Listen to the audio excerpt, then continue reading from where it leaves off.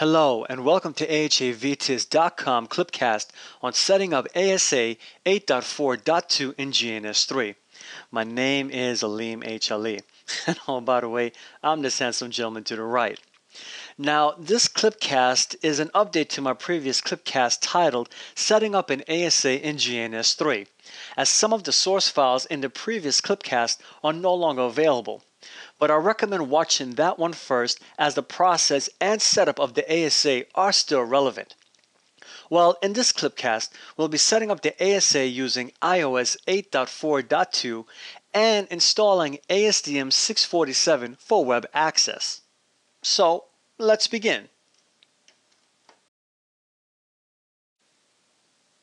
Before we begin the install process, as usual, some prerequisites are needed. First, obtain the ASA 8.4.2 source codes from the URL below and keep it local on your machine. Next, obtain a valid ASDM image. The one used in this Clipcast is ASDM-647.bin. And once you have all the required applications, we can proceed. So I'll open up GNS3. I'll go to Edit, then Preferences. Then I'll select QEMU and go to the ASA tab. I'll enter the ASA name as AHA-ASA 8.4.2.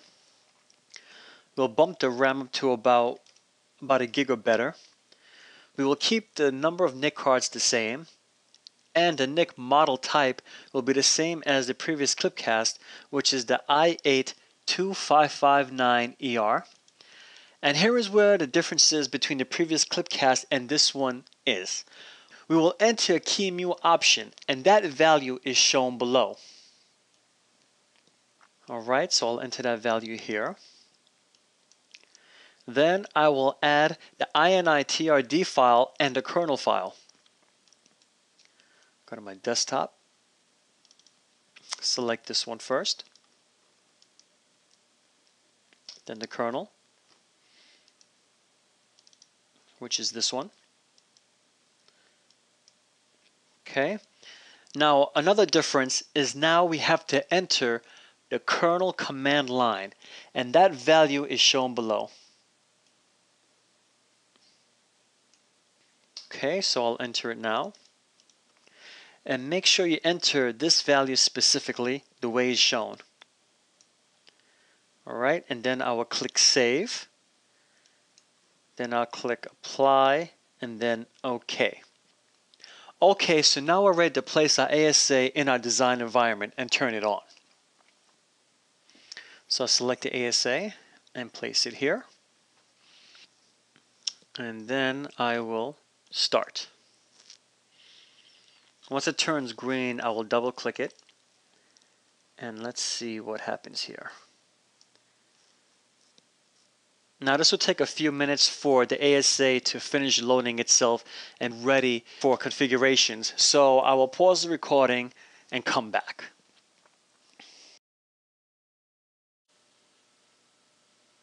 Okay, it looks like our ASA is finished loading and we can access it. And now we can begin configuring the ASA for our needs. As you can see on the screen, I have the same basic design that I had in my previous Clipcast in order to download the ASDM onto an ASA for web access. So let me call back up my command prompt. Let's put this down a little bit here. We're going to configure the inside interface of the ASA that is connected to the switch, by which I can download the ASDM from my local machine. So we'll go to Config T. And this is something new. Would you like to enable anonymous error reporting to help improve this product? Well, since we're using GNS3 and not in a real production environment, it is safe to choose no in this case. So now I will go to interface G0, add the IP address of 10.0.0.1 with a 24-bit subnet mask. I will name this interface inside, and by default it will obtain a security level of 100. Next I'll do a no shut, followed by HTTP server enable, then HTTP, the IP address of my TFTP server, which is my local machine, 10.0.0.2 with a 32-bit subnet mask, and inside. And we're almost good to go. I will ping this IP address to make sure it's alive, and we're there. Next, I will download the ASDM from my local machine into Flash. TFTP Flash, if I can spell it correctly. Okay. Followed by the source file name, which is ASDM-647.bin, and the same file name for its destination. And it will already exist, so let's do it again. Alright, so we're going to download this ASDM-647.bin into Flash. It's going to take a few seconds for it to download, so I'm going to pause the recording until it's completed.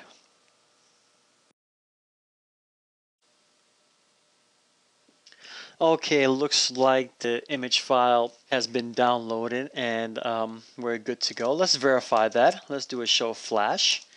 And as you can see, we have the ASDM-647.bin in our flash.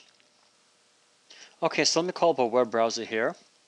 And we will go to HTTPS 10.0.0.1. We will continue with this website. And it brings us to the Cisco ASDM 6.4 Release 7 homepage. The next thing you want to do is install the ASDM launcher and run the ASDM.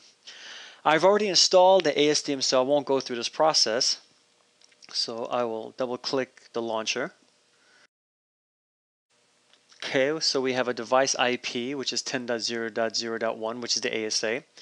We have our username, and our password will be Cisco.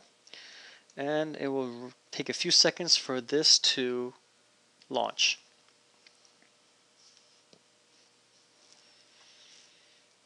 Okay, as loads configurations.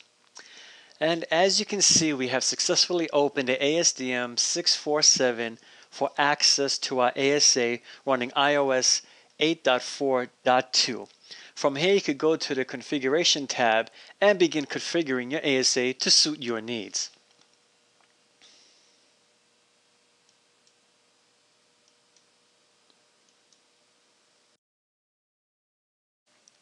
While I hope this Clipcast on setting up ASA using 8.4.2 and GNS3 was enjoyable, I recommend you watching the first Clipcast setting up an ASA in GNS3 for more detailed information. You can visit www.AHA-VTS.com for more clips, flicks, Clipcasts, and much more.